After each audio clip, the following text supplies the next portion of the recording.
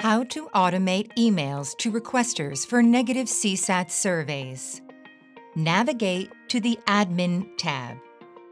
Go to Workflows. Click on Automations, then Tickets, and then Ticket Updates. Click on New Rule and give it a name. Now let's work on the rule. Assume this condition. Requesters can receive an email when they rate your support with a negative CSAT.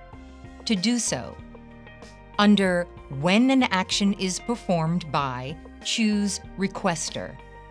Then, under Involves any of these events, choose Customer feedback is received. In the drop-down next to that, choose Extremely dissatisfied. If you want to add another rating, click on Add Event and choose from the drop-down. Next, under On tickets with these properties, choose Match any of the below. Then select If Source is Email.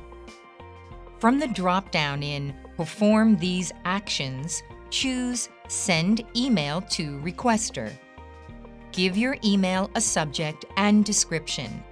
Preview the rule and click on Save and Enable. Now this rule will work whenever someone rates your support with a negative CSAT. And that's how you set up a rule to run on ticket updates.